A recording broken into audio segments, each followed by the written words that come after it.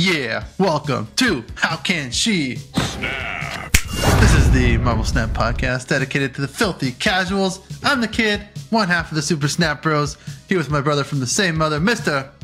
No big deal. Oh yeah, we got a nice show for you. We got no guests this week because we have a kind of a dumb work schedule, so I don't mind ruining No Big Deal circadian rhythm, but want to be nice to the guests here. We got a nice show today. We got Beet Ray Baller, who came out this week. He's a pretty fun card. We got some spicy OTAs that came out today, so we'll be talking about those. We'll talk about a little bit of the spotlights too, and the meta is pretty damn good right now, so we'll get into it. Let's get it. The kid. All right, no big deal. Solo pod. I feel lonely. How you doing, man? Oh no, it's nice. It's almost like nice for a change, you know. Yeah. It feels like all right. You know, it's gonna be a little more chill, but yeah, maybe not 2 hours or whatever we normally do. But yeah, I feel good. You know, a little late night pod. You know, Beet Ray Bill's a lot of fun, and I feel good. How you doing? Good. Yeah, a little pod after dark action here. Not too bad. Yeah. But yeah, man, the meta is in such a good spot. I feel like we're in August again.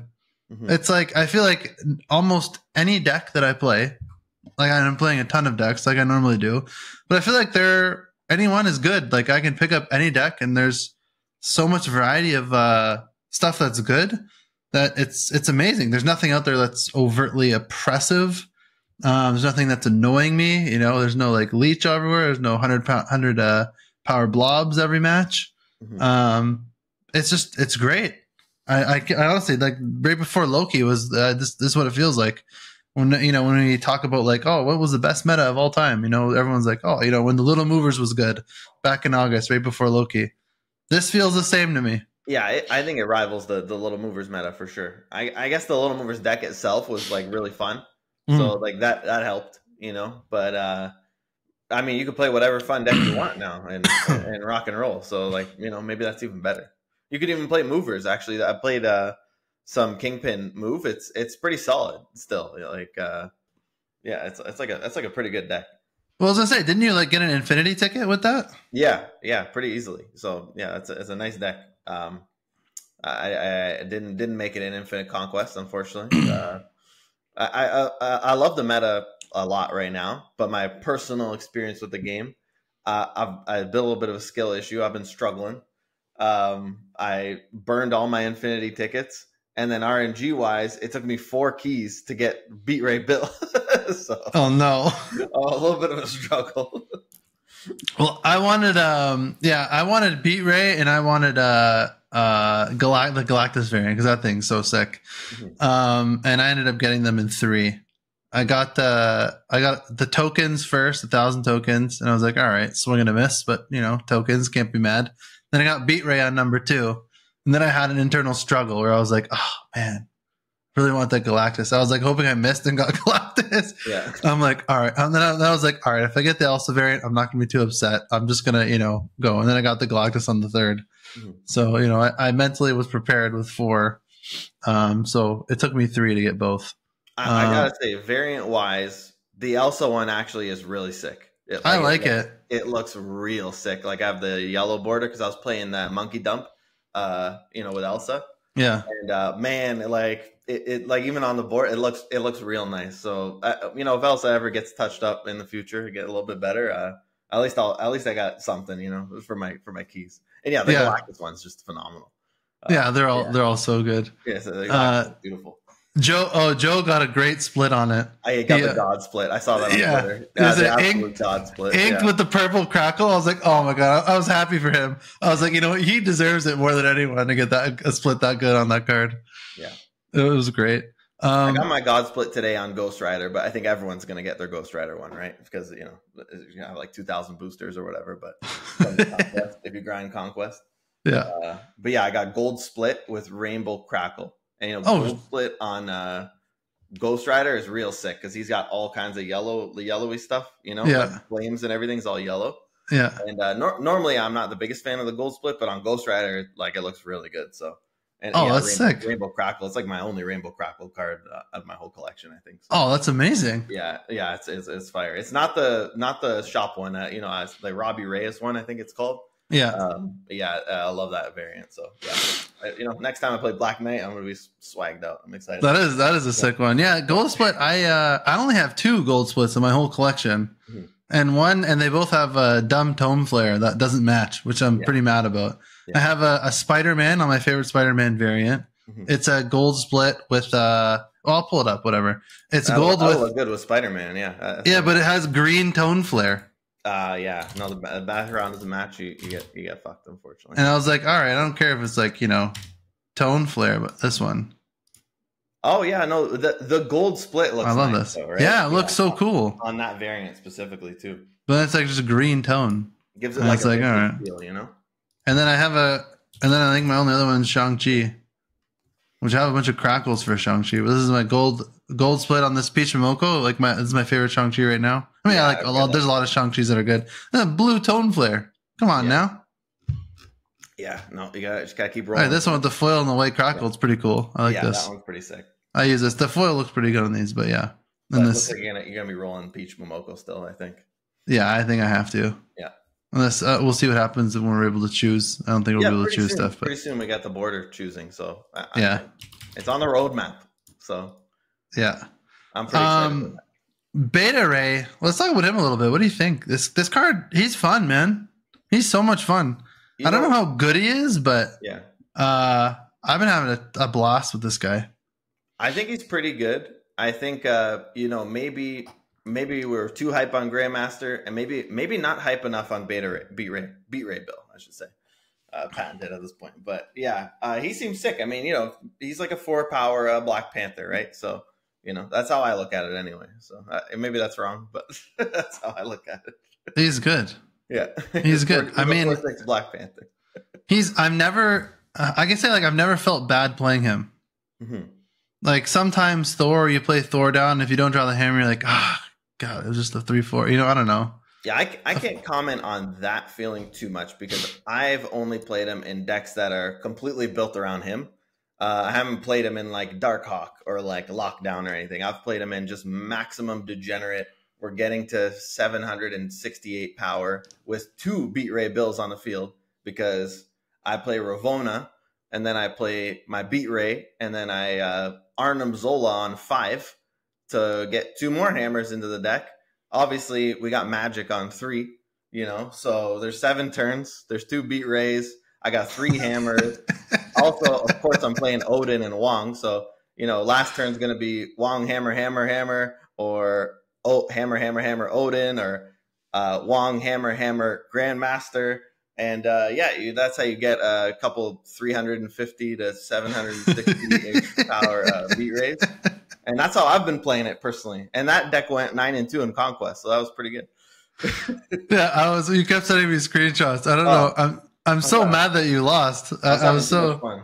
Yeah. You beat a Cosmo deck on like the 3rd round somehow. Yeah, it was a She-Not Cosmo deck. Took him right out. You know, just had to, you know, just ducking and I was just ducking and weaving. You know, the first 3 matches he played Cosmo, and I lost all of them. And then you know, when we get to like turn 4 and I haven't seen a Cosmo yet, I'm like, whatever, I'm snapping. I don't care what I'm playing. Yeah, he didn't draw it. I gotta snap. Yeah. So it was nice. I got gave him some 1 or 2 cube losses early, and then rallied in the high stakes, take him out. Yeah, and then you lost in the last round, right? I guess what was it, like a Sandman Cosmo list? That's Cosmo and a Sandman list. Cosmo Elias. There's only 3 counters, and that's all 3 of. He had all 3 in his deck. Yeah. Because on at least the way I like to play this guy is because everybody's playing Shang-Chi, right? 40% play rate, something ridiculous. So I don't think you could just play out your hammers with Beet Ray. I don't think that's like a feasible strategy. You're going to lose at least 40% of your games because they're just going to play Shang-Chi on it, right? So like, what are you going to do? Put an armor on your Beet Ray? Like, but I got 2 Beet Rays, so you know that doesn't even work for me either. You know, Kyera doesn't work. So you know, and then a lot of decks are playing Shadow King as well, especially that probably best deck in the game, which is Sarah Control right now. Revis is deck just got a new addition. We'll talk about that later in the OTAs. But Yeah. you know, that deck plays Shadow King and Shang-Chi. So I think the way to play the Beet Ray is to throw priority on purpose. You know, make sure you try really hard to throw priority. When you do that, you lose to Elias. So it's now you could play in 3 lanes. So, you know, maybe you could dodge the Elias. I dodged it a couple times. I got the guy down to 3, you know, cubes. We were on the last match for 3. So, but you know, he got all of it in the last match. You know, Cosmo, you know, Sandman, Elias, just everything. He didn't play. He ramped in Sandman and then Elias on 6. There was nothing like Doctor Doom, Elias, something like that. There's nothing I could do. Yeah, but that's tough. Yeah, when you showed me your list, I'm like, oh, this is the I hope I don't run into Cosmo and Prey in 5 matches list. And then you're like, I beat a Cosmo. I'm like, oh shit. Yeah, but yeah, run into that second Cosmo. You can't beat all of the counters in one deck. Yeah, it's tough. Yeah. It's tough. That's too bad. There's 3 lanes to play, so Cosmo, you know, doesn't shut you down. I was thinking too today, maybe the deck doesn't need Grandmaster. He's kind of win more, and he's not. You can't even really play him on turn 2. So, you know, maybe something in the early game, like I think, like if I took him out for Quake, the deck would be a little bit better. Do you want to build the deck? You want to show the people? I mean, yeah, let's do it. 9 and 2 Conquest. And I want to point out too, I was just real quick before we build the deck. You could start if you want. You have somewhat of an idea what's in there. You know, Thor, Jane, Odin, all that shit. But I was watching Bink's stream today, and he ran into Yo Woody on the ladder. You know, top player Yo Woody. Yeah, Yo Woody's great. You know what Yo Woody was playing? What? Wong, Panther, Zola. Yeah. Top 100 player grinding the ladder right now. That's great. So don't just think I'm a madman, all right? There's something here. I think he was playing it with Grandmaster and no Odin on his list, but on this list, we're playing all the degenerate cards. Yeah, you pretty much got them all here. Zola. Okay, while you're on the high end. I'm trying to remember on my head. Yeah, you're crushing it. Okay, so I mean, you could do 1-drops. I think you had a Panther too, didn't you? Yeah, Panther. Panther, you need him. You go Spider-Ham, Nico. Grandmaster. Oh, yeah. And then Magic is the one we're missing. Why don't you say all the cards? Yeah, we'll go through it. So at the 1 cost, it's Spider-Ham and Nico. I originally started with Forge here. The idea was we're going to play like Thor, Forge on 3. And then I have a 4/8 Beet Ray. That almost never happened. And even when it did, I never needed it. Like, if you have 2 4/24 Beet Ray bills on the board, you're probably winning the game. You don't need it to be 8. You don't need it to be 32. You don't need it to be 768. You don't need this. You just juice them up a couple times and you're good. So switching him up for Spider-Ham to try to hit their Cosmo, try to hit their Elias or their Sandman that's sitting in their hand. I think it's good for a disruption.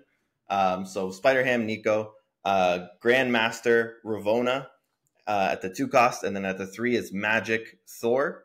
4 cost, Wong, Beet Ray, Bill. 5 cost, Black Panther, Jane Fonda. And then at the 6 cost, we got Arnim, Zola, and Odin. So it's a really greedy deck. The idea is we want to make 2 Beet Ray Bills. But if we can't do 2 Beet Ray Bills, we can make 2 Thors. That's pretty good too. You can't do. You could do 2 Thors. You could play a Zola, and then you could play a Grandmaster onto your Zola, and now you got 3 Thors. And, that's pretty good. And then with your 3 Thors or your 3 Beet Rays, you could play Jane Fonda. Get your hammers play them with Odin, or play them with Wong, or play them with Odin, Wong, Grandmaster. All these cards kind of overlap. When you don't draw that plan, you got good old reliable Wong, Panther, Arnim, Zola. All the cards kind of they all work together. So you have kind of 3 game plans. Zola's like your key card, but you don't always need Zola, because some games you just go turn 3 Thor, turn 4 Beet Ray, turn 5 Jane. Turn 6 Hammers plus Odin. That's really, really, really good curve. Or Hammers plus Wong, or Hammers plus Grandmaster, so you don't actually like have to have the Zola combo, but the Ravona's in there to discount the Zola. Also discounts Grandmaster, but that's not really too relevant. But discounts Zola, so you can get him out on 5, get the hammers in your deck earlier, Jane on 6, pop off on 7, with magic. And yeah, it's a really, really fun deck, extremely degenerate. And when it wins, it wins real hard. Like, yeah, you're showing me screenshots of like 700 in each lane, like 2 lanes. I'm like, what the hell is this shit? Yeah, I don't even know. I just put the cards down. I'm like, this is gonna be a lot. That's the best kind. You're just like, well, that's like the blob days. You're like, I don't know how big he's gonna be. I'm just gonna throw him down. He's gonna win. Oh yeah, worthy. Yeah. Odin. That's great. Yeah. What a fun deck. Is Spider-Ham good? Did he do work for you? Yeah, Spider-Ham's really good in here. I love him in there. And also just for Conquest specifically, right? If you're playing ladder, maybe you could do something else, but like Nebula on ladder, maybe something like that. Just a generic good 1 cost.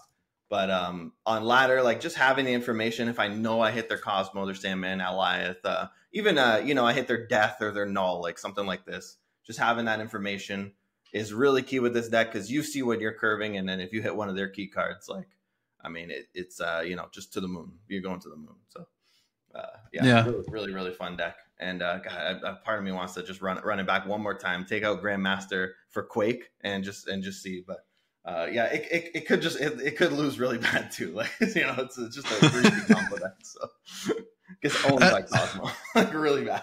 I think you should do it. Run the gun ET, like it's gonna be a problem. The guy plays Cosmo. Yeah, and armor. Yeah, so you can't Zola. Yeah. Oh yeah, God, the Zola. Yeah, armor on the Zola. Yeah, it doesn't sound fun. But, but you should you should run it back. You deserve. I think you had a Infinity Avatar stolen from you. If I'm being honest, the fact that you got that far with this deck, like. You took me on a journey when the last couple of days. Yeah, and at first, I'm like, "What a stupid deck you made!" Like it's so stupid. It is stupid for sure. Like you showed me this deck, and I was laughing. Yeah. I'm like, "How the hell are you winning with this garbage? Like a Wong garbage?" And then you kept showing me screenshots, and you kept getting like 300 to 700 power. I'm like, "What the hell? Maybe it's actually a good deck." I was obviously misplaying a lot with it too, because I mean, it's just weird plays. Like Odin, Zola, like shit just gets weird, right? Even like playing Grandmaster on the Odin gets kind of weird sometimes. Like, you have to plan out, like you have to make sure your mid lane is like set up properly, so you don't like just cuck yourself. It's like weird sometimes. But yeah, like I like decks. I don't think Wong is a good card. I'm gonna throw that out there, okay? But I like decks where you can play Wong and the other cards on the same turn, So the hammers are perfect for this. They're 0 cost, so they don't know where you're going to play the Wong. If you just have a Wong sitting there, you're just asking for please play a tech, please play Enchantress, Rogue, Cosmo, Magneto, like, anything. Like it gets countered by like 5 different things. So I think you got to kind of slam the Wong with everything else, and when you could do that, like then you're really popping off. Yeah, no, this looks like a really fun deck. So like I'll have to try it at one point, but like the one I'm kicking right now that I'm really, really loving is the one Kraken Null he came up with. Oh yeah. It's like the monkey list, and it's Wasp, Forge, Kitty Pryde, Nico. He had Angela, but then we talked about it and thought Dazzler would be better, so we threw in Dazzler. Mm-hmm. Elsa, Mysterio, Bishop, Hitmonkey, Thor, Beat Ray, and Fonda at the 5. So this deck is just like classic monkey dump. I was beating She-Not decks that like skipped on turn 6 and went to turn 7. Mm-hmm. Like I was getting 40 in each lane, like pretty handily, pretty nice. It's just so good. The Hitmonkey, it's so nice to play Hitmonkey again. Mm-hmm. I really missed that card. Him being a 2/0 was pretty wild, but it's pretty broken. But and just having a deck that's like where you can throw him in and he's actually like good and getting up to like 20 power, it's pretty sweet. Obviously you have Wasp just to toss down for the Hitmonkey in the last turn.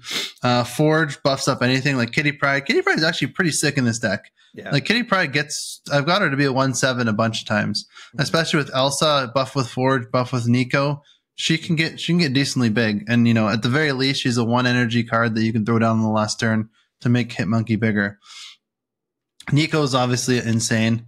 Dazzler is like really good in this list. Like almost always I fill up every lane.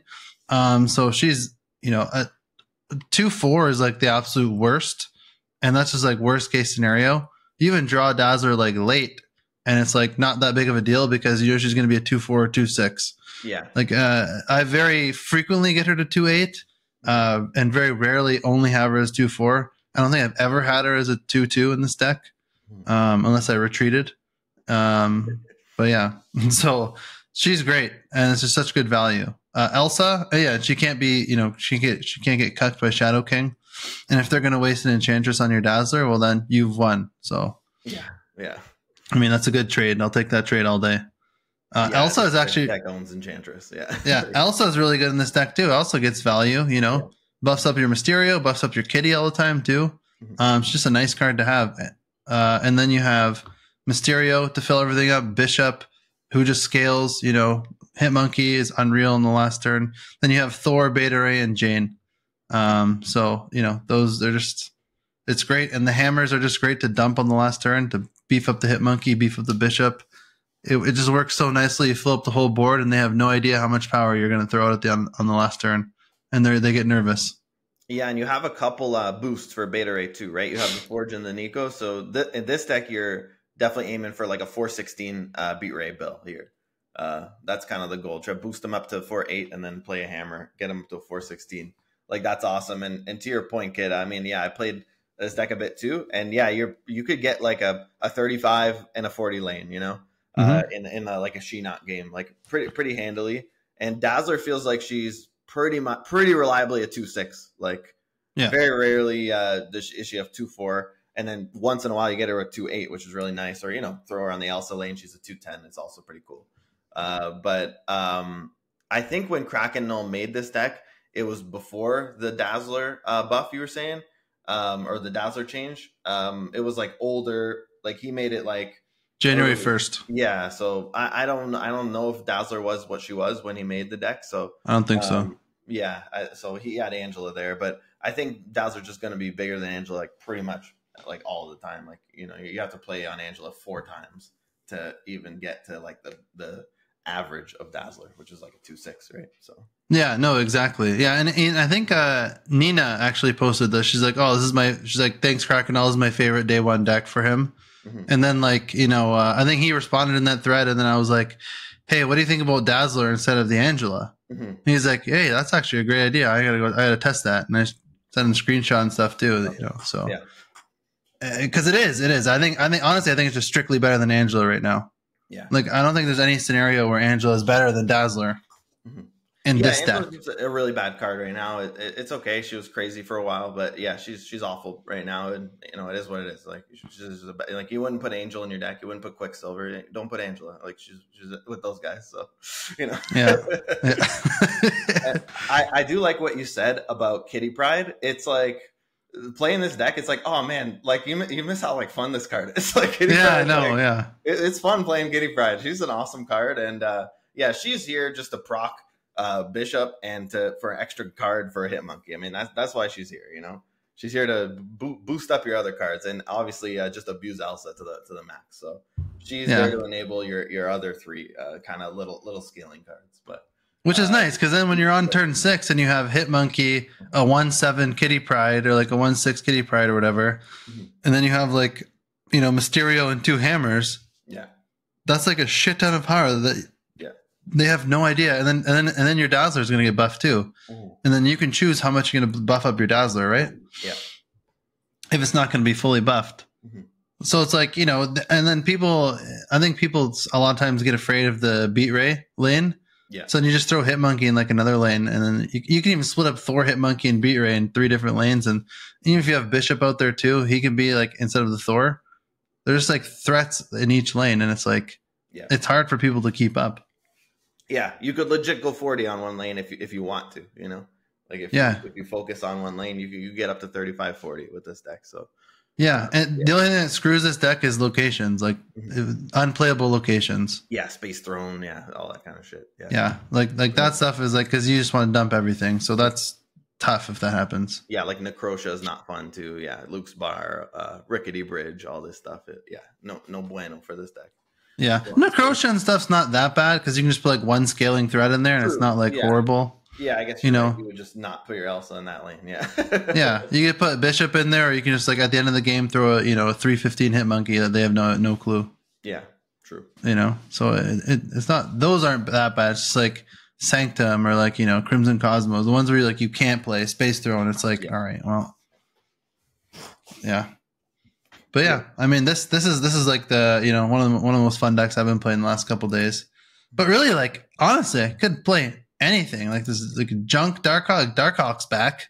Yeah, I mean Darkhawk's just like a really, really good time. It's a really good deck right now. Like I talked about it on decks that I don't like on our last pod with Gunny T there, where it's just this Darkhawk card is insane. Like it's just ridiculous. Now old Blob is more ridiculous. Old Loki's more ridiculous. Old Elsa is more ridiculous. Old Elias is more ridiculous. All these cards are just way better than Darkhawk. But now that they've all been nerfed, here we are. And Darkhawks are really good. yeah, and now after Blob got nerfed too, especially. Yeah, I said that was the first one I said. Yeah. There's less Blob. I mean, Annihilus Bounce is a sick deck right now. Yeah. Even Thanos Blob is still really great. Great deck. And fun. Like literally anything. It's stupid. Your little movers deck. Yeah, this deck's really good. You want to go over this one a little bit? Sure. Yeah. So because this one actually, I played a couple conquest matches with this. Like not Infinity. I haven't done any Infinity yet because it's not the last day, obviously, and it's not a Hilla deck, so it's not gonna be not my style. But yeah, this one was fun. It's a Nebula, Nightcrawler, Craven, Jeff, Kingpin, Silk, Juggernaut, Polaris, Spider-Man, Miles Morales, Arrow, and Magneto. Yeah, so I tried all kinds of cards in here. I tried tech. I had Shang-Chi, like instead of like Miles, for example. Like Shang-Chi's really awkward to play in this deck. You really want to be playing like Arrow potentially on 5 or moving cards on 5 and Magneto on 6. Like you really want to be doing that. So there's no Zabu. There's no like clean way to play Shang-Chi. Your Shang-Chi in this deck is Juggernaut. Juggernaut, you get acquire priority, and Juggernaut's gonna like win you games in this deck. I mean, you're playing it on the lane where they're not gonna want to play on your Craven lane because your Craven lane is gonna be ridiculously huge. Like your Kingpin lane's gonna be huge. So those are, all game you move, you play down your Craven, you play your Kingpin. You can separate them. I don't think you need to play them together personally. I like the idea of separating them, and then it gives you like a lot more freedom that way. And then you put your Nebula in the other lane. So like your Nebula's in your non-Craven, non-Kingpin lane. So they're starting to play cards in the Nebula lane. You go, oh, no, thank you. Spider-Man, move that out of there. Polaris, move it to, like, I know you have to play here. I need a Silk proc. I can't proc it myself. I put my Silk on the Nebula. Thank you for moving my Silk for me. And you're just kind of controlling the entire flow of the game. It's really nice because, like you said, Darkhawk's really good. And you can just move all their shit around with Magneto. Like, there's all 3 and 4. The whole deck is 3 and 4 cost cards, right? So a lot of decks are just base Zabu and a bunch of 4 cost cards right now. So Magneto goes real hard in this deck, and they don't like when you move their Miss Marvel around, or and it's very easy to acquire priority. You acquire priority, you play Jug in the lane that you're winning in, but like you're barely winning in that lane. They're gonna play there. You put a Jug there, he bumps everything into your Craven or your Kingpin, and it's a GG. And it's really fun. Yeah, the new Kingpin's a ton of fun. I mean, this deck, just when things are moving all around the board, it's hilarious. It's fun. Yeah. Like I loved playing like like a 1-drop and then a Kingpin, and like they play 1-drop and then you Polaris their 1-drop into the Kingpin lane. It's just such a slap in the face of them. I feel it's just demoralizing. It's just hilarious. It's like almost like it just makes me laugh every time, and it's fun. Arrow Polaris is just a beautiful bread and butter, you know, just feels really good 2-3 curve. Yeah, and if not that, Craven too. Like Craven Polaris feels really good as well. Yeah. But also Arrow actually felt real good. There's a few times where if you get priority, like they're playing Miss Marvel on 4, you can yank their Miss Marvel out of the lane. Oh yeah. You know, if that's the last card they played on turn 4, it's great. So like, yeah, if you once you get the hang of like the way the new Arrow works, she's awesome. And then a 5/9 body's like nothing to scoff at, right? Like it's a lot of power. Yeah, and you yoink her into the Craven and Kingpin lanes, you know, get that extra value, and that's great. Yeah, exactly. And yeah, you do that. The Kingpin just takes his tax. Yeah, this lane, like, or this deck, not only like it's not a tier 1 S tier deck or any by any means, you know, it's probably like a tier 2 deck, but like you still win. Feels tier 2-ish, yeah. For me. Yeah, you still win with it, and it's just a ton of fun. You know, there's a lot of moving pieces. Yeah, but yeah. So I mean, like, just trying to look at my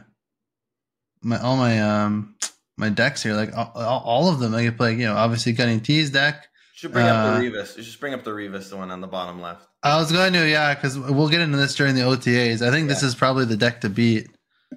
With a sub, you know, we'll talk about the sub later. But I think right now the Sarah deck is, you know, Sarah Control, Sarah Tech, whatever the hell you want to call it, is going to be the best deck in the game, probably, or one of them. This one, just like Revis's deck straight up, is Shadow King, Zabu, Lizard, Maximus, Killmonger, Mobius, Gladiator, Shang-Chi, Miss Marvel, Enchantress, Sarah, and Legion. Like, if you want Infinity Borders, I mean, this is probably the deck you're playing, Infinity Conquest. You'd be hard pressed to. It just counters everything. Yeah. You know. Lambie recently had a 300-man tournament. And the guy who won, I forget his name. So sorry, buddy, you know, if you're listening, but, he played this deck, but I think he was playing like Jeff instead of Lizard. I want to say, I don't think there was a Lizard in his deck.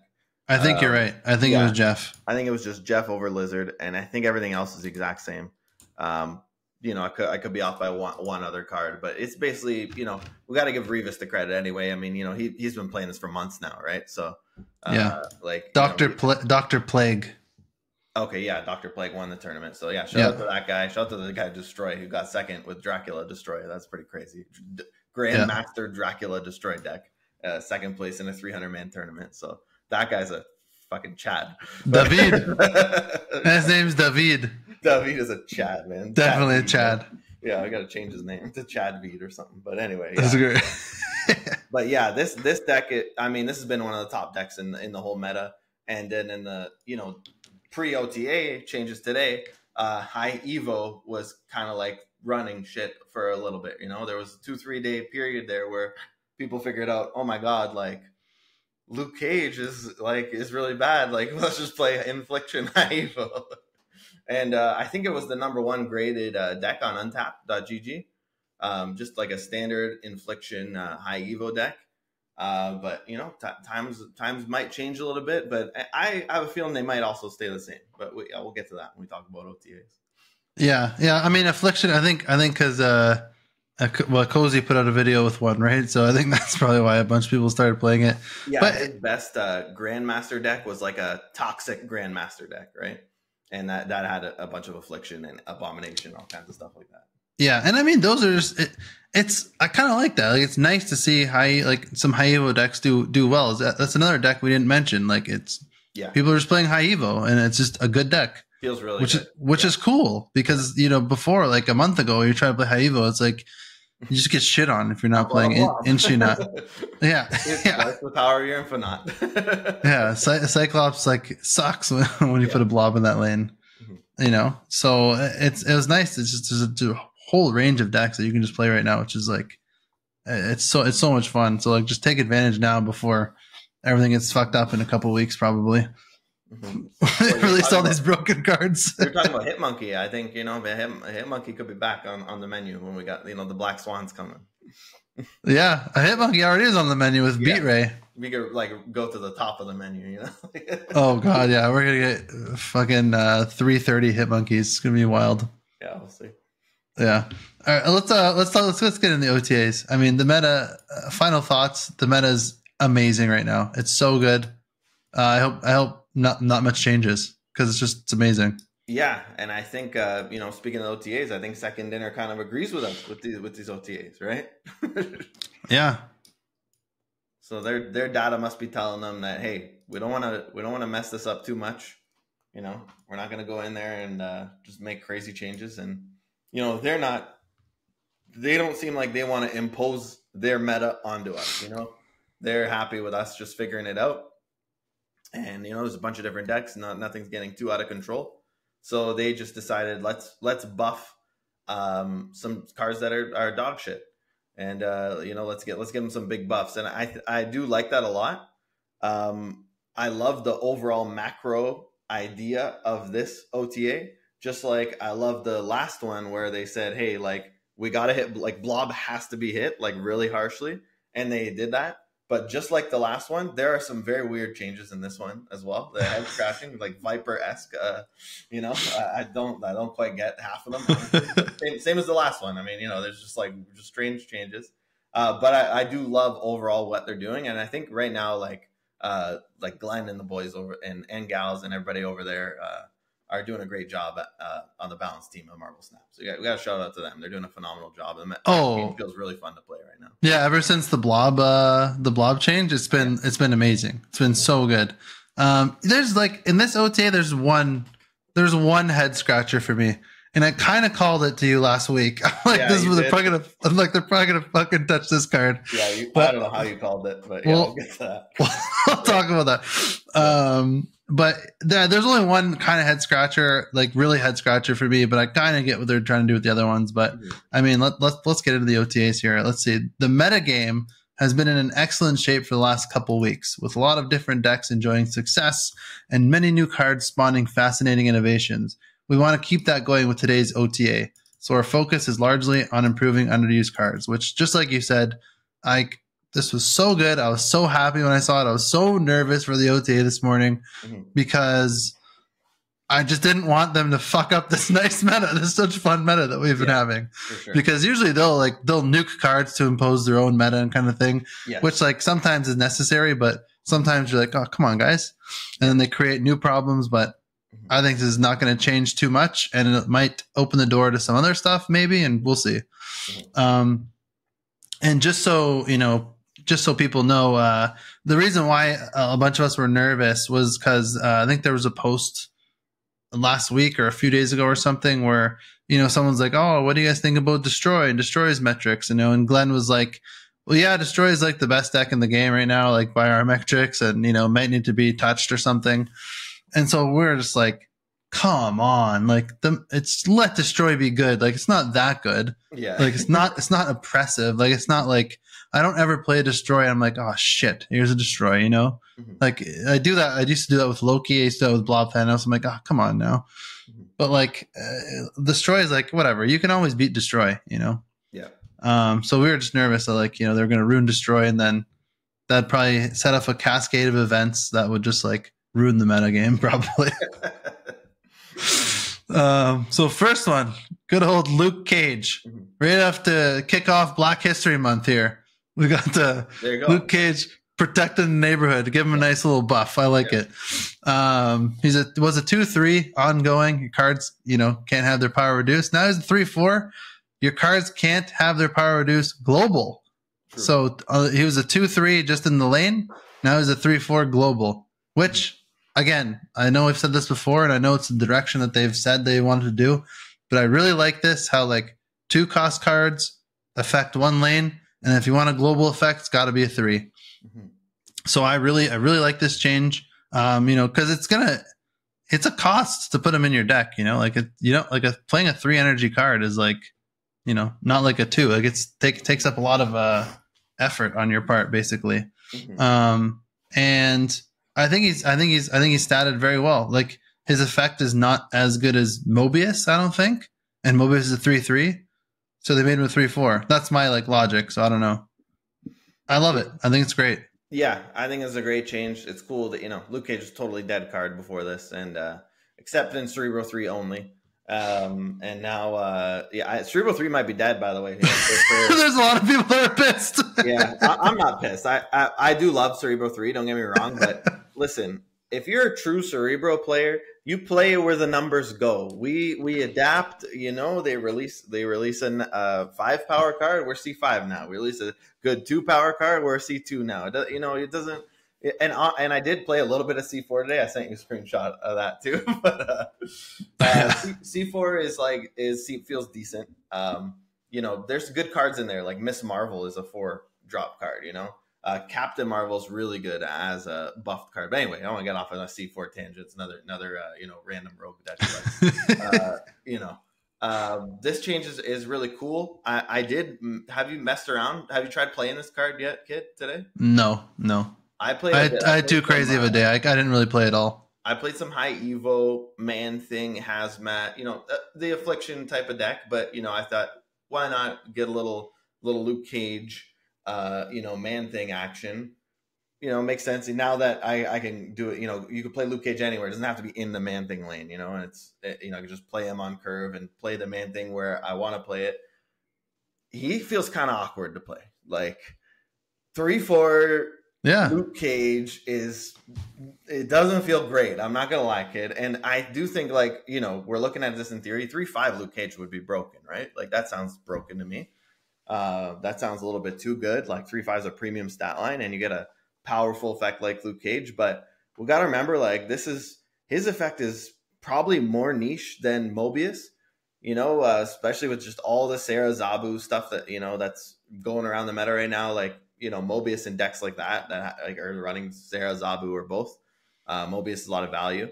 But Luke Cage, do you run into a high Evo deck? And then if the answer is no, you just got a 3/4, and it's just, is it worth it for, minus locations? I don't know. It still might not be a great card. I don't want to have a bold take or anything, but, I think this card might be kind of bad.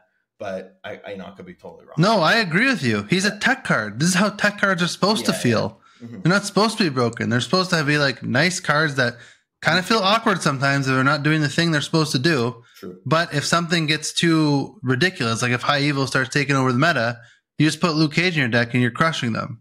Yeah. For 3 power, you just win. I guess what I mean is how often it comes up. For example, let me compare it to another 3/4 tech card. Yeah. Kyera, right? If I'm playing a deck with a bunch of 1s and a bunch of 6s, like Thanos, Lockjaw, for example, right? Kyera, I feel like she comes up a lot. You get there's so many destroy locations. Everybody's playing Shang-Chi in their deck, so that Kyera is just value for days, if you're playing that type of a deck or you're playing a Shinnok deck, right? Luke Cage, I don't know how much is realistically going to come up. High Evo is going to have to take over for this card to matter, I think. But who knows? But I guess that's that's why it's there, right? In case it does take over. And I think it kind of was, and that's what they were thinking when they made this change. Yeah, or in case because he was dog shit at a 2/3 only 1 lane. Who the fuck's going to play that? Yeah. Who want? At least it's better. Yeah, it's better than the 2/3 on 1 lane for sure. So it's a buff, and it's. I think all the cards they buffed, they made good choices to buff all of these cards. It's just the actual changes themselves. I'm not scratching my head on this one. I think it's great. I just wanted to point that out. I played it a bit today, and it did not feel very good in my deck. It felt like I was losing the cubes. Yeah, it's not a Luke Cage meta right now. Yeah, you probably don't need it. Yeah. So I'm sure people will find a use for him. Or he'll get thrown in you throw in one of these Sarah Tech decks if there's a little bit of more high Evo. Take out Killmonger and put him in instead or something, He's a rock star in C4, 100% though. I will say that. Yeah. Yes. Just the deck doesn't work without him. I love it. Yeah. But anyways, I like this change. Yeah. Get him global, get him to 3. Yeah, I'm good. I think they thought they nerfed this card. Hulkbuster. 3/5 now is a 2/3. I see their logic. I think it's an okay change. This is the change that I told you a week ago that I'm I bet when there's whispers of Destroy being nerfed. I'm listen, Destroy's so good, right? The Destroy's good right now. there's no need to change destroy. I'm like, if they want to nerf Hulkbuster, fine. That's the only change I'll be excited with. And then you said X-23, and then they nerfed Hulkbuster. Yeah, and I said an actual good card that, if you're trying to nerf a deck, you nerf one of their actual cards that are good, right? I don't think they needed to nerf destroy at all. I think destroy's fine. Yeah. So their logic here was the strongest destroy deck was Deadpool, and this just makes Deadpool less power basically overall. It's like less high rolly on the Deadpool. But a lot of people are saying that, hey, this just is like a nice curve now for Deadpool. Deadpool on 1, then Hulkbuster on 2, then like Carnage. It's just like it works nicely now for him. Yeah. So is this going to be a nerf to destroy? I don't know. Is it a lot of the destroy decks didn't even have Hulkbuster 2? A lot of the Deadpool destroys, I don't know. I think it's a cool change. I like when there's like weird 2-drops like this. Because then you could throw, like, I've seen someone post on X today, like, oh, they have like a Nimrod, Shuri Nimrod deck. They're like, oh, you can Psylocke on 3, Nimrod on 4, Hulkbuster and something on 5, or Hulkbuster Carnage and then Venom. It's like you get a bunch of like 8-power Nimrods everywhere. It's kind of cool. Yeah. Yeah. So I don't know. It's a weird change, but whatever. I just think this one's a head scratcher for me. I don't know what the hell they're doing, like what the fuck they're doing, but whatever. Okay, so yeah, this is a head scratcher to me too. And my take on this is, okay, these OTAs, Marvel Snap. Okay, we got like 500 cards, right? 400 cards. Some of the cards are dog shit, and some of the cards are really good, like probably too good. Like Darkhawk. These kind of cards. Why are we touching Hulkbuster? Hulkbuster was like basically perfectly balanced card, like 3/5 Hulkbuster. Also, as a 5, way more interesting. You have the multiple man into Hulkbuster. That's a 8-power multiple man. You could destroy it, do a Phoenix Force, Ghost Spider. You totally that line's just gone now. People are pissed about that. Yeah, why? I don't care. I'm not a Phoenix Force player, but I feel for these people because they're catching a stray for no fucking reason. No fucking reason. Okay, if I was to say what are the top like 8 destroy cards, Hulkbuster's not one of them. Hulkbuster's a flex card in destroy. A lot of top destroy decks don't even play Hulkbuster. He's a straight up flex spot, just like Taskmaster, just like Arnim Zola. He's right there with those cards in destroy. Their core cards are Nico, Forge, X-23, Null, Death. What's the other 1-drop? Deadpool, Venom, Carnage. Deadpool, Venom, Carnage. Deathlock also flex card. So I would say this would be like nerfing Deathlock. Like why would you nerf Deathlock, or why would you nerf Hulkbuster? Like, and then Hulkbuster is in other decks like Movie. You want to play it on the multiple man, like. So I really don't like this change. I think Hulkbuster 2/3 is fine. I don't think a 2/3 Hulkbuster is like a shit card or anything. But like, why? The 3/5 one was cool.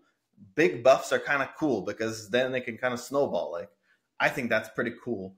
And I don't know why they would take that out of the game. Like when it's like a literal flex card in destroy. If you want to hit destroy, you could have hit any of the other cards that actually matter. But maybe like you said, they shouldn't hit destroy, but then don't hit Hulkbuster. Go buff one of the other dog shit cards in the game. There's still plenty of them. Like, it's a massive pile over there you could choose from. So, I feel like this is just wasted manpower. This is why I don't like changes like this. Same with the Spider-Man or Spider-Ham, Red Skull, change Red Skull 3 times. Like, just all this shit. Like Viper, let's change Viper twice. Oh fuck. 2/3 Viper was great. We had a 2/3 Viper. It's just a fine balanced card. 3/5 Hulkbuster is a balanced card. Like, it's. If you just play it naked on the board, it sucks, So you have to actually do something with it to make it good, and that's what made it balanced. This card was never even close to broken, so I don't know. I don't know what they're thinking here. Yeah, I agree with you, and the only reason why I'm happy, or I'm kind of not happy, but like don't care that much about this change, is that I'm happy they didn't touch Destroy, because I don't think Destroy was that good. Mm-hmm. Like, it's a good deck, but I don't think it's like needs to be nerfed. Like, it's not a needs to be nerfed kind of deck. Is a deck that's good? There's always has to be a good deck. There's always going to be a quote best deck, right? But it's just the problem is when these best decks become oppressive. That's when you're like, and they're everywhere. That's when like you have to start nerfing stuff. Yeah, that's not the case right now. The meta is wide open. I agree with you. And by the way, nobody's playing armor right now as well. It's just another thing to point out. Yeah, like play armor. The armor just doesn't exist right now. So if you really want to beat Destroy, put armor in your deck. It's easy wins. Yep, Safety Blade did that in his Loki deck. He puts armor in his Loki deck for Infinity Conquest. Like day one, he posts, he's like, okay, I got my Infinity border with this deck. Now I can try other decks because it's like, yeah, and they always like caveats, armor's in there for all the Destroy that's in Conquest all the time. Yeah. So yeah, I don't know. We'll see. I guess we'll. I mean, a 2 is interesting because you can pair it with a lot more stuff now. Sure. Yeah. I messed around with it a bit and moved it. It was interesting, but like with Human Torch and stuff, like it might be kind of cool. Yeah, because you could do you could do the multiple man Hulkbuster on the same turn, on 3. All right, so or sorry, no, you can't do that. You could do a Hulkbuster Ghost Spider on the same turn. So you could do like a multiple man, then next turn you could do Hulkbuster Ghost Spider. It's kind of interesting, 2 6s. Yeah. This is kind of cool because this opens up the door to move decks now a little bit because they always want less energy cards, right? So like with Torch, with anything. But I think you want the 5. I think you want the 5 on the move decks ultimately. I think you want it in for your deck pool too. I mean, maybe I don't know. The 3 costs in move decks is too awkward. Mm-hmm. It's already like you can't. Phoenix Force. No, that's fine. Yeah. But Phoenix Force, you don't Hulkbuster the multiple man and then you Phoenix Force it.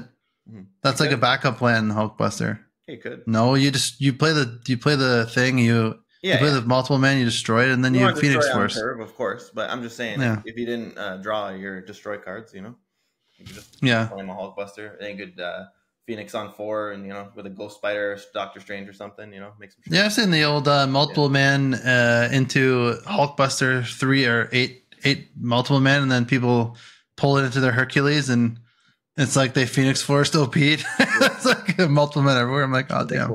Yeah. This is one that's like, I don't know. I can't be upset about it because I'm just not.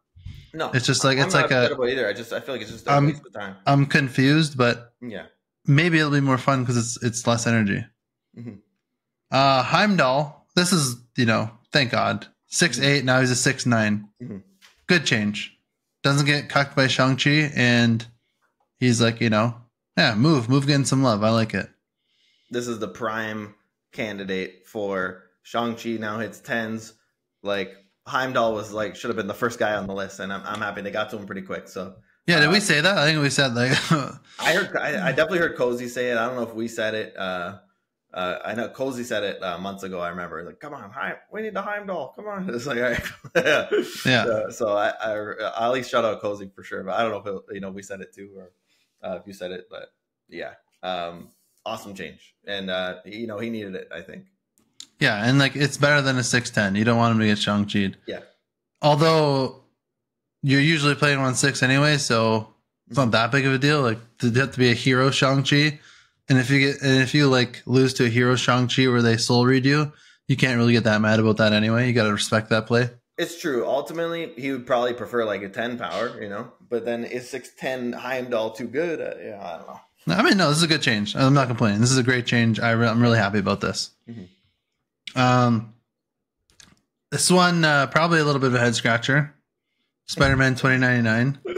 I respect what they're trying to do.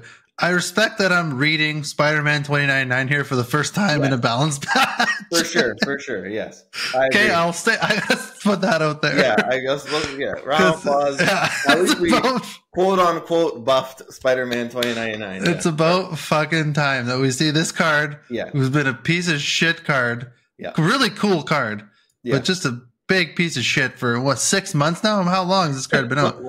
Holy fuck, man. Yeah. So it was a 4/6 and now it's a 5/9. So, I mean, I gotta look to the X for all the move players on there and look at their opinions. A lot of them are kind of mad and they say, "Oh, that looks like the first time they touched Spider 99 was to nerf him. I didn't know he needed a nerf." Yeah. So maybe it's a nerf. Maybe I'm a little bit more optimistic with this. I don't know. Maybe I'm wearing my rose-colored glasses today, but yes. And I know I just said that, like, for move, it's much better to have lower energy. I just said that, so I'm sounding hypocritical now. But I mean, 5'9", let's just say that's a good body. That's a nice, fat body to be on there. Yeah. Okay, that's number one. Number two, Spider-Man 99 can only kill one thing, so you only have to move him once. So I don't know if you like really fuck up your curve too much to play like a 3-drop and then a Iron Fist on 4, or like on turn 6 you don't play Heimdall, but you play this on 5 and you play a Ghost Spider and then like a I don't know, like a Doctor Strange Juggernaut or something, you know, to have that kind of a weird turn 6 play. Maybe he'll be good. If it, you know, 5'9", then he destroys one thing. He's like a 5'15", and it could be a decent card. Or maybe it's just that he's going to be a big clunky idiot that doesn't make any lists and is not good. Yeah. So I don't know. That definitely, and could just be worse than a 4/6, like people are saying. Yeah. That definitely could be possible, because now you can't even Zabu him. But you're not going to Zabu a move list. I haven't seen that. That's just craziness. No, yeah, there's not enough force. But yeah, I agree with the X Twitter boys. I mean, first thing I did when I saw the OTAs was put a move deck together. Yes. I didn't play Hercules in it. You know, there's no need. This thing only kills one card anyway. But yeah, I don't get this at all. Hercules did not need to be a 4/7. Like, that made no sense. That buff would have been perfect for 2099. Why not make 2099 the 4/7? Like, he should be the 4/7, not Hercules. You want a premier 4-drop for the move archetype, 4/7, or even maybe 4/8 2099. Like, that's the play to make. This thing at a 5 cost, it feels really bad to play. I don't like it. Yes, 9's like a nice big body, but there's so much you want to be doing on turn 5. And I played him a ton, you know, and look, I won some games, but yeah, I think I would have been much better off just playing other move cards instead of this thing, or, you know, some sort of tech maybe. Maybe you have like Enchantress in there instead of him. Who knows? But it's definitely, I don't think this is it. Yeah, you know what? Now that I think about it and hear you talk, like, yeah, for move you want to be doing things on 5. You want to be playing a few cards and getting your things moving around and buffing things. You don't want to just throw a clunky card down. Yeah, that's shit. Because 6 might be just Heimdall, or maybe if you're a Magneto boy, you know, just Magneto. Like, you know, you have to set up for your Heimdall, right? So, I feel like if you play this card, like, if you're playing him down on 5, like, you cannot Heimdall on 6. Well, you can. I mean, you can, but I mean, like, you have 18 power, right? And he kills something. But you have no setup beforehand. Like, you have, like, your first 4 turns need to be setting up for like some like weird turns, weird move stuff on the last, you know, couple of turns. Yep. Yeah, this is just clunky as hell, huh? I want to try him. I want to try him and see. Yeah, I mean, God, he had some good snipes. Like, I sniped at death. You know, it felt great. You know, the animation's pretty cool. The web comes out and goes poof, and kind of mashes into it. It's pretty cool. Yeah. He is a really cool card. Yeah. Moves tough, man. Moves, you know, they're right there with Zoo, you know. It's a tough archetype to make work. You know, we keep trying, we're doing our best, but, you know, it's tough stuff out there. We got Hulkbuster though now. Get the Hulkbuster move. He's in it. Yeah. All right. Yeah, I was playing it. Yeah. 2099. So I'll say, like, okay, this is probably not the best change. It's probably too clunky and it's probably crap. But I like how they're looking at this goddamn card now. For sure. You know, it's about time that 2099 gets some love. Not, or just some attention. Maybe this isn't love, but, you know, I'll take the attention. And I guess they say, like, you know, do they say that they'll keep a look on it? I don't know. They'll keep an eye on it. I don't know. But, we're open to considering more significant adjustments. But they're experimenting with a stat change. Good, you know? So when it doesn't get played for another 6 months, they'll adjust it again. Yeah. On the next series drop. Yeah. Exactly. And then there's this one. No one thought this. No, I don't think anyone. This was on no one's bingo card, right? No one thought this shit was going to happen. Right. Ghost, YOLO 1-2 to a 3-5. So Ghost gets a premium stat line because no one in their right minds played it ever as a 1. It showed up randomly in some lists, but it was never a good and played card. Now as a 3-5, I mean, it's interesting now. And then you said right away, like when the update came out, you're like, holy shit, this goes in the Sarah Tech list and that's going to be ridiculous. And I was like, holy fuck, you're right. Yeah. Because that deck, like the point of Sarah on 5 is to like play only 4 power on turn 5 and you're throwing priority. Mm-hmm. Now, like, wheels up, baby. You don't need priority. And your Shang-Chi, your Enchantress, your Killmonger, everything, you're going last. Yeah. And that's it. Yeah, Shadow King. Yeah. All these are going last, and you don't have to put any effort or thought into it. Mm-hmm. Unless you're in a mirror match, but still. This looks like a very interesting change, and I didn't play with it at all, but I don't know, like, they mentioned Spectrum and stuff, but I don't know. I don't think I'm going to be playing. I don't think Spectrum is making any sort of comeback or anything. I don't even think it's good in Spectrum, honestly. I tried it. You know, Valkyrie is not an ongoing card, so I don't think it's very good. Yeah. I don't know if this, like, I don't know if Valk decks got better with this being a 3-5. I mean, 3-5 is a good stat line. Mm-hmm. But that Sarah deck seems scary now. And then you probably take out Killmonger or Mobius is what we were talking about. And, you know, Mobius is probably too good right now. Like, I don't know. He's just a nice little tech card to have. Yeah. When you can afford to have him. Yeah, and you're a Zabu Sarah deck, right? So, you know, if it's like Dream Dimension comes up, you know, it's nice. It's nice to have the Moby. Yeah, and then Killmonger is one that you could probably cut right now. Mm-hmm. And just use Revis's list that we went over before. Literally that list. Take out Killmonger, put in Ghost. Because what's Killmonger doing right now? Right now in the meta, Killmonger's doing... There's no Thanos everywhere. So there's the occasional Thanos. And then there's, you know, high Evo decks. But you could just Shadow King the Nebula and the Sunspot. Mm-hmm. Yeah, with Ghost, I don't love the best deck in the game, getting another tool, but I don't think they were really thinking about that at all. And I think understandably, potentially best deck in the game, but it seems like the Sarah deck is the best deck in the game right now. And it has been for a bit. But, when Ghost first series dropped, months ago now, when when I picked this card up, I was waiting on Ghost. The series dropped, and the day it series dropped months ago, first thing I did was put it in Sarah control. I'm like, finally, I don't have to worry about this priority shit. And it felt horrible. Like, it just, the 1-2 it's just dog shit. Like, it just feels really bad. Like 1-2s. I mean, Angel's a 1-2, Nico's a 1-2, but my God, if you're going to be a 1-2, you better have like an unbelievable effect. And, X23 is one of those cards that has an unbelievable effect. Nico, Electro ramps on, he costs 3. He's 2 power. He ramps and he Sandmans you. Like, he cripples you. Just a ramp. But X23 is a 1-2 and ramps. Like, that's how good X23 is, And Ghost doesn't do a whole lot. And so I found with that deck that just be smart and pass priority and, play actual good card. Don't put the piece of shit Ghost in your deck. That's a 1-2. Now 3-5 is another story. 3-5 with a actual useful ongoing effect. That's a legitimately good card in my opinion. And I think she's going to be good in the decks that she fits in. Yeah, if this card starts getting popular, I mean, that's an Goliath buff then, right? Mm-hmm. Yeah, true, but it's it's tricky. I think at least with the Sarah control deck, you're just playing all 3 lanes anyway, right? Like you have Maximus, you have Gladiator, like you're just spamming power on on all 3 lanes, and you could Goliath 1 lane, but it might not save you. Like Maximus is a 2/6. Elias is a 6/2.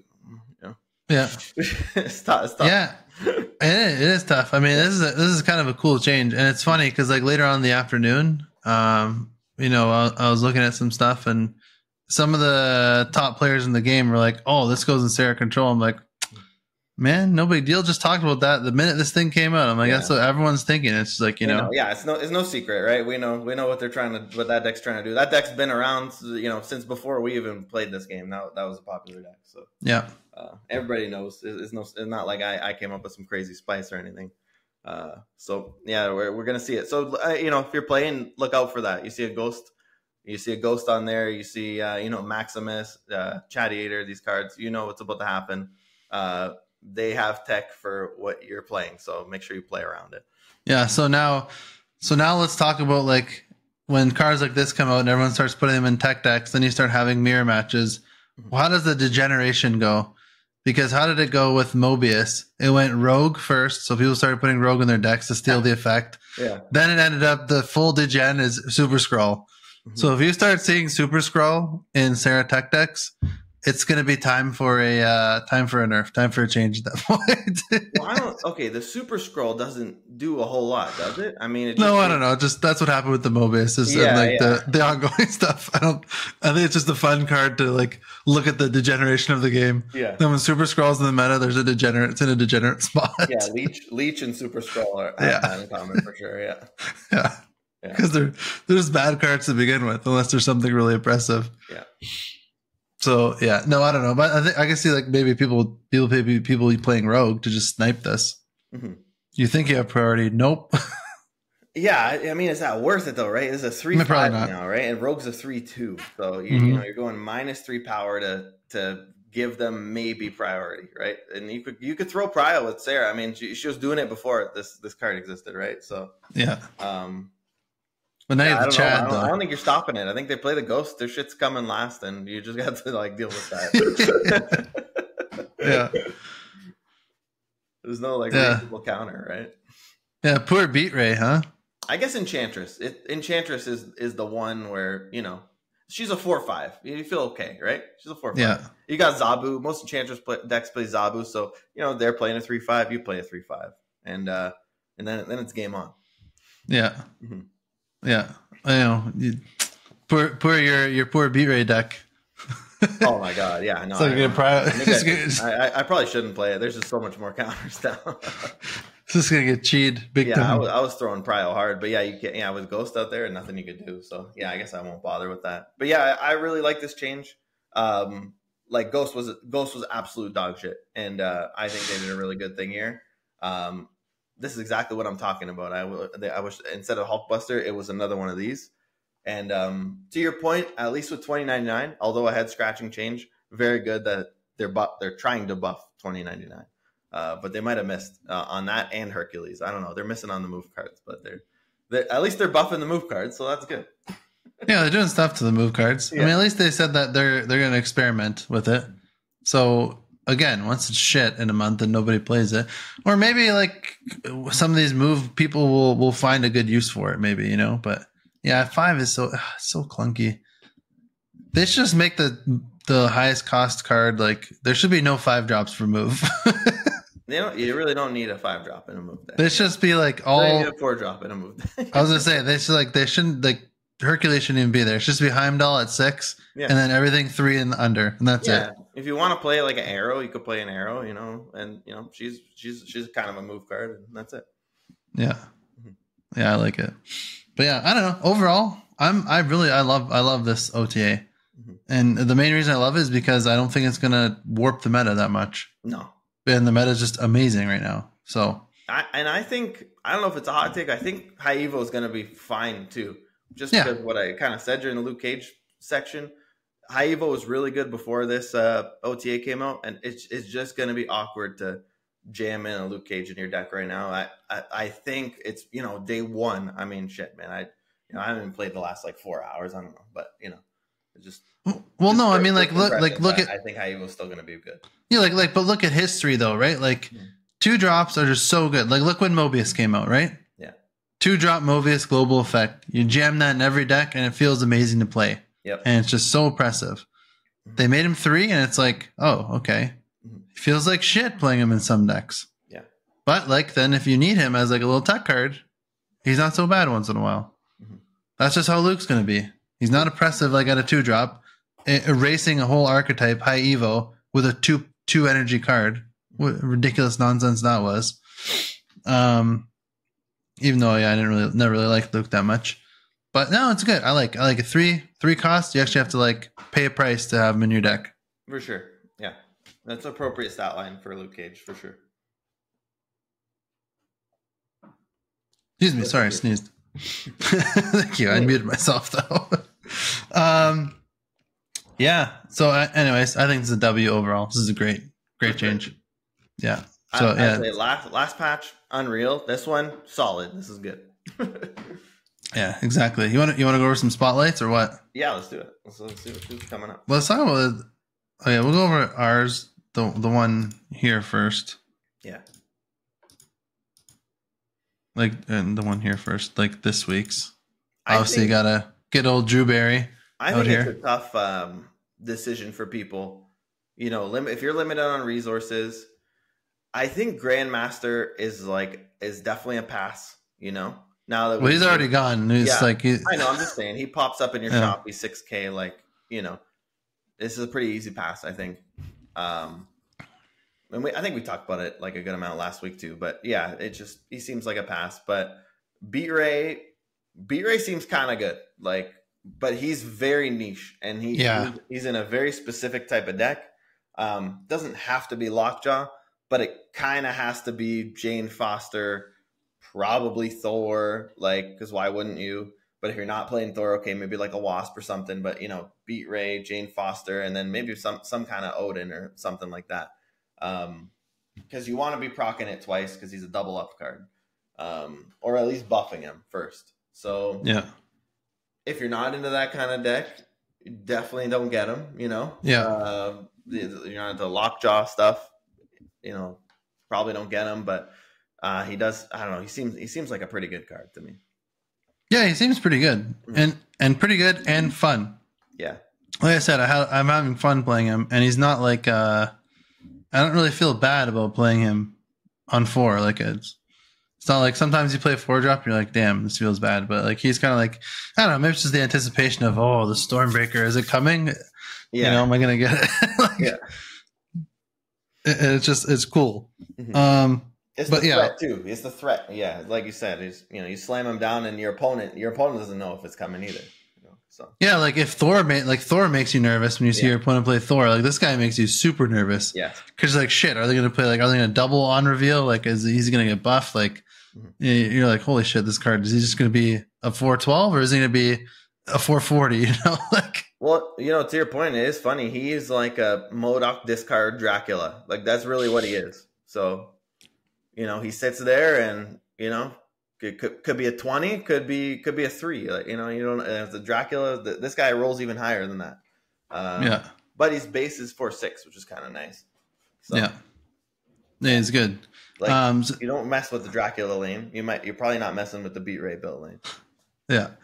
He's good, but niche. If you don't like this type of a deck, then don't roll for him. He's not worth 6K. I wouldn't spend 6K on him. Just because how niche he is. He's like a perfect like spotlight cash if you want to get him there. Elsa, not worth. I wouldn't wait. Even if you don't have Elsa, I wouldn't rule for her. Mm-hmm. And Galactus is a big bad. I mean, he's gonna be 6K until the end of time. Mm-hmm. So he's always worth getting in spotlight caches. But again, he's always going to be 6K tokens. He'll never series drop. So he'll always be in the shop for you at 6K. So if you don't want anything this week, you could always just wait for Galactus. But yeah, wait for him to be good, or wait for him to come in the next spotlight, maybe, because he'll pop up again, at some point. Yeah, I mean, Galactus is fun, but he's not like good. Mm-hmm. He's okay. He's like, he's very, very niche as well. Yeah, you have to like that playstyle. I mean, you could argue he's good, but I'd say it's very niche playstyle. A buff candidate for sure. That's at least worth pointing out, right? They tend to favor the cards that people actually spend money on, as opposed to like the Punisher and stuff like that, right? Captain America. So I would say like I'm not going to be shocked if Elsa gets buffed in the next month. Yeah. Well, that's why I was a little surprised, actually, there's no Angela or Elsa buff this one. I thought they would buff Elsa, like give her a little love now that she's in, the Spotlight Cache. Or, in the Spotlight Cash, so that should get some OTA love. Yeah. I think they hit the right cards. I think they did a good job. Let's just look ahead next week real quick. Let me quickly go down and find. Here we go. So the season pass is the Black Swan, which is on reveal until the end of next turn. Your 1-cost cards cost 0. I mean, that's season pass, so always the best value. And then just, I guess, the next spotlight we'll talk about is Super Giant, Zabu, and Darkhawk. And this is old. I think Super Giant now is a 4 or 5 instead of a 1-2. It's a 4 or 5 on reveal. All cards played next turn don't reveal until the game ends. So it used to be a 1-2. All cards played this turn and next turn don't reveal until the game ends. Insane. They nerfed it significantly. But in that Spotlight Cash next week is Zabu and Darkhawk. I mean, they're both Series 4 cards. So you can get them for 3,000 tokens. And this looks to be like a Series 4 card, I guess. But I don't know. That's a pretty good week if you don't have tokens. Yeah. Zabu and Darkhawk, some of the best cards in the game. God, I mean, I feel like most of the cards are S5, right? Most of the kind of meta cards, and they keep coming out, and they're pretty good when they come out. And I think you spend tokens on when there's a good 3K card. I think that's what your tokens are for. It's almost never worth spending 6K on a card. It's much better to use Spotlight Key. Is just a Spotlight Key. You use a Spotlight Key to get a 3K. Use the same Spotlight Key to get a 6K. It works the same for both. So you get 2x value, which is massive.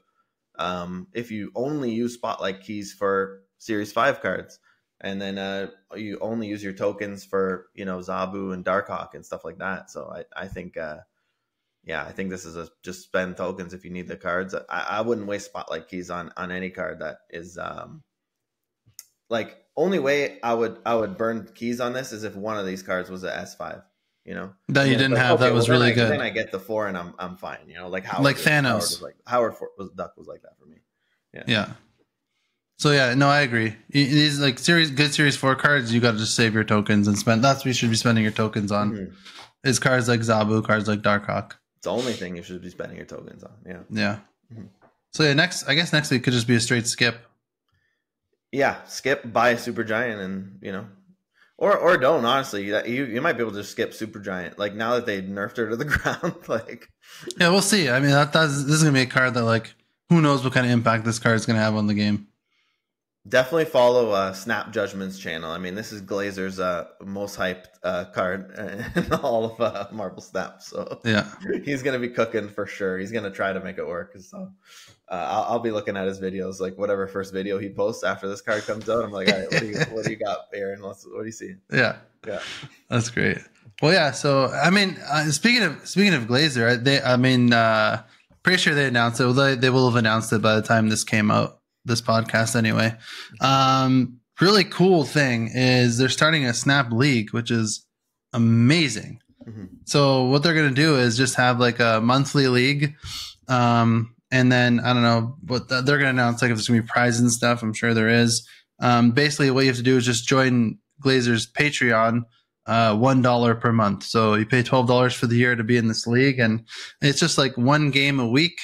You play, just one conquest match against someone, and then there's I think a playoff at the end or something. I think they're doing a Swiss style, and there's a lot of creators in it. I think Lambie said he was going to be in it. So it's just a really awesome thing. And we're gonna be in there, that's why we're bringing it up. Oh yeah, yeah. It's not, bro. We're getting in there. I'm gonna be in there with wild decks, losing on the first week every week. We're gonna be the super scrap bros. We're scrapping. We're rocking and rolling. We're gonna get in there and mix it up with some greasy decks. Yeah, I basically just wiping my ass with $1 every month and throwing it in the garbage. Hey. Doing some grease decks in there. But yeah, I think it'll be a really fun time, and I hope there's a lot more people that get involved, because it seems to be pretty cool and really chill. It's not there's no pressure. You have a week to finish a game. You set up with people in the Discord, and it's anyone could do one conquest match in a week, and then it's cool. And there's a lot of big people going in, so it'll be fun. It'll be fun to see once it's all announced and everything, But yeah, I'm actually real excited for that. It's gonna be really, really fun. But yeah, I don't know. It's crazy that they nerfed the Supergiant and the Call Obsidian already, like, so hard. So, like, you know, we were freaking out about these cards, you know, a month ago. We got to relax on these data mines. Like, you know, even the Discord destroy comment by Glenn, like, we can't read into any of this stuff. Like, what happens on the day it comes out is what happens. We need to live in the present moment. And yeah, like, these data mines, they're clearly testing these cards. I think they're probably testing harder since Loki, right? Because it was like, Loki's too broken. They did this bullshit patch that didn't fix him, and then they all went on vacation for Christmas, and like, so that was a big problem. And I think they're trying to, like, really hard to avoid that again. So they're testing these cards because, I mean, we knew Call Obsidian when we read it.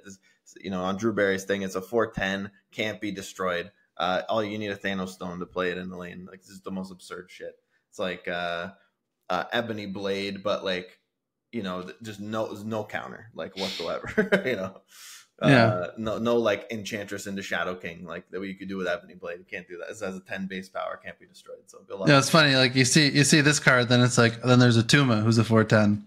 Yeah, you're like, has to be by himself. Like, you have to have all these weird conditions to get him to be alive. Like, So he's a 4/9, and you just have to have a 1 power. So it's kind of cool. Yeah. That could be a skip week too, by the way. You know, this is S5 card. I think it'll be interesting, but he's, you know, Jessica Jones is a conditional 4/9, pretty easy condition to meet. Rescue's a 4/9, also pretty easy condition to meet, and Call Obsidian's going to be a 4/9. The advantage with him is that you can play him on turn 6. And he can't be Shadow Kinged. Pardon? And he can't be Shadow King. Yeah, can't be Shadow King. You play him on turn 6. The disadvantage is, you know, if they play Killmonger, you're in trouble. Yeah. And, I mean, the big question too that's going to determine whether he's shit or not, I think KM was talking about this a while ago, is if you can play him with a 1-drop, or does there already have to be a 1-drop on the board? I think there will already have to be one on the board. Yeah, which makes him way worse. Yeah. Because if you can play him on 5, like 1-drop in him, then great. That's awesome. Like, then he's still pretty good, I think, as a 4/9. But if there has to be a 1-drop there, then it's makes him worse. That's why I'm kind of saying it looks like a skip week, because I think there's going to have to be a 1-drop there, because there does for Crossbones, right? So yeah, this kind of just seems like a Crossbones, like just a different kind of Crossbones card. And I mean, shit, is he going to be a Series 5 card? Like, man. I mean, you're not going to play him in Lockjaw Thanos. He's going to be great in Zoo. Yeah.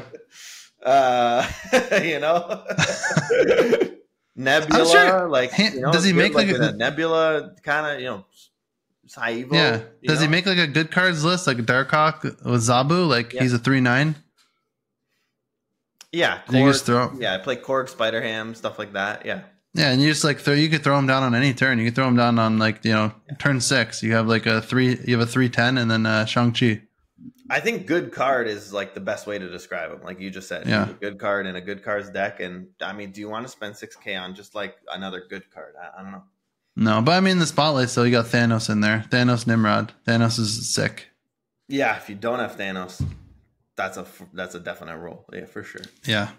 Yeah. It's not quite like Galactus. Like, Thanos has always been relevant. So, you know, Galactus is like a cheese, and the devs have made it very clear that they do not want Galactus to be good ever. So they've said that straight up. So that's true. Yeah. And then through their actions, they've said that about Thanos when they nerf every fucking stone possible. Still very good, though, you know, still doing for no reason sometimes. So through their actions, they've done that, but he's still Thanos. The boy still comes back, which is great. Yeah. He is inevitable. It's true. It's true. I love it. Well, yeah. I mean, what do you got to say to the people? No big deal. Let's wrap this thing up. Almost an hour and a half here. That's great. It's been a great week snapping. I hope everybody else is having a good time. Yeah. keep the vibes going. Good luck trying to get the border. If anyone's pushing for borders, anyone's pushing last minute infinite, you know, I believe in you. You got this. I'll probably give it another go, even though I'm out of tickets. Maybe I'll, you know, start from the proving ground, start from the bottom, and you know, hopefully be here, and you know, rock and roll. Let's get it. Tuesday morning, you will find me in the Infinity Conquest streets, snapping on with Hella. Getting messages saying Infinity Conquest is almost over. Are you sure you want us to play this? It's happened to me the last 3 months. You're goddamn right, I do. It's like, yes. And there's people still roping, like thinking about terms. Like, bro, you don't have time for this. Yeah, they didn't. There's like 10 minutes left. Yeah. But yeah, I don't know. Honestly, like the meta's in a good spot. Play decks that, you know, you have a lot of fun with because they're probably good because everything's good right now. And yeah, Hulkbuster 2-3, wheels up, baby. Peace.